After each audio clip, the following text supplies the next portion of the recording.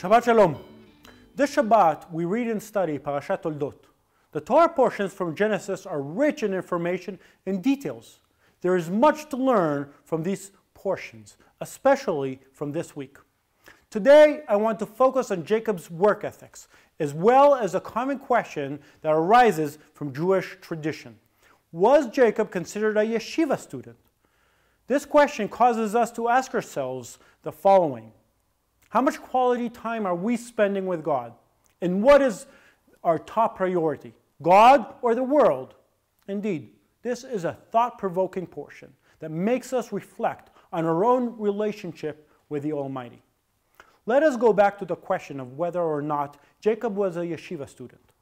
Jacob and his brother Esau grew up. Esau became a skillful hunter, a man of the open country, while Jacob was content staying at home among the tents. Many interpretations have been written in an attempt to understand the phrase to stay at home among the tents. A popular view on the matter claims that this phrase means sitting and learning Torah.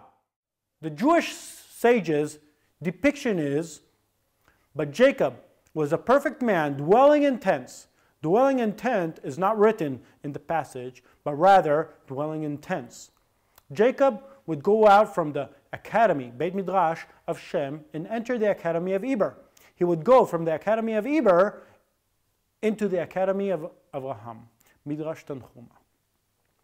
Many consider sitting in tents to mean that our father Jacob was a yeshiva student, hence the justification for the extensive learning and prayer, sometimes at the expense of manual labor, household income, and the participation of the burden of the military service. This problem does not exist only in Judaism. In Christianity, we are familiar with the concept of monks, nuns, and monasteries who follow this ideology. This issue is not foreign to us either. As believers, we consider an ideal to invest in faith, learning, prayer. The goal is for God to be the priority in our lives. Surprisingly, the Bible and the New Testament focus primarily on how we treat our neighbors. Yes, our duty is to worship and believe in one God, the God of Abraham, Isaac, and Jacob. But the kind of work that pleases God comes mainly in the form of how we treat others. In other words, we believe in God and we want to serve Him. But how do we go about doing so? We can accomplish this by serving our neighbors out of our faith and love for God. In Matthew 22, Yeshua was asked, "What is the greatest commandment?" Yeshua could have simply said, "Love the Lord your God," and finish with that. However, Yeshua could not stop there. There is more.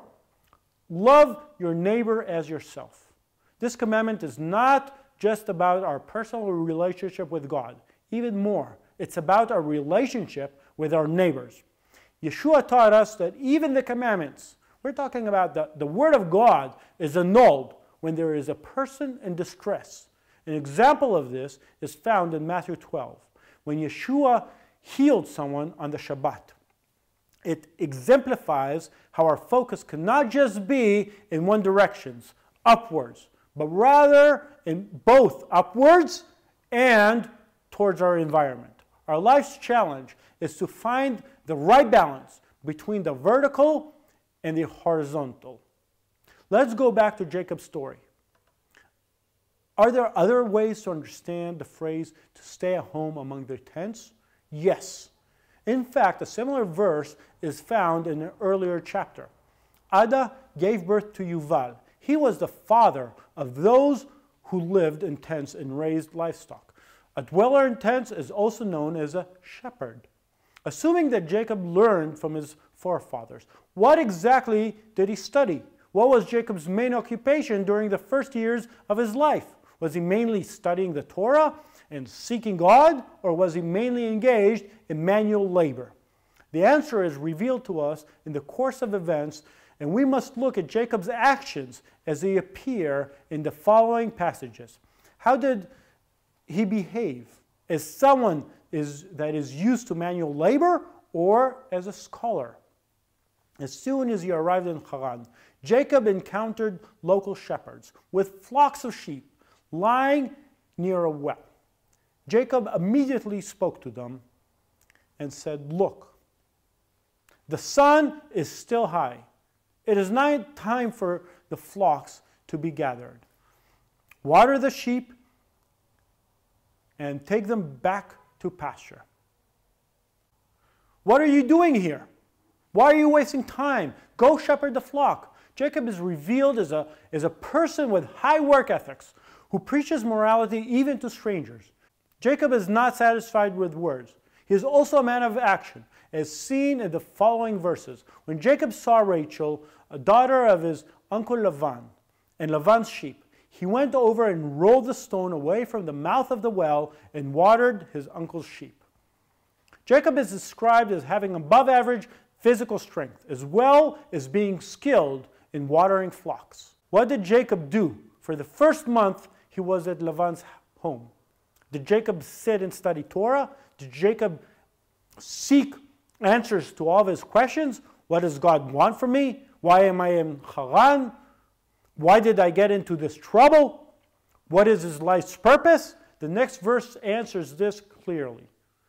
Lavan said to him, "Just because you are a relative of mine, should you work for me for nothing? Tell me what your wages should be." The answer is that Jacob did not rest for a minute. He shepherded Lavan's flock. Lavan sees Jacob's work and offers him a job. Why did he decide to do that? He witnessed Jacob's work ethics, and he wanted him for himself before his competitors would offer Jacob a job and take away his hard worker. Jacob shepherded Lavan's flock with diligence and persistence. He was faithful to his work even under difficult conditions. We read about this in the challenging dialogue that Jacob had with Lavan. "I had been with you for 20 years now. Your sheep and goats have not miscarried, nor I have eaten rams for your flocks. I did not bring your animals torn by wild beasts. I bore the losses myself. And you demanded payment from me from whatever was stolen by day or night. This was my situation. The heat consumed me in the daytime and the cold at night, and sleep fled from my eyes." Jacob pointed out to Lavan, just as the Torah points out to us, that God protected and preserved Jacob throughout all these years due to his incredible work ethics. "But God has seen my hardship and the toil of my hands, and last night he rebuked you." The Jewish sages learned an important lesson that I think we should learn and apply in our own lives. From this episode, we learn that the merit acquired from labor may be helpful even when the influence of one's ancestors is not. Midrash Tanchuma.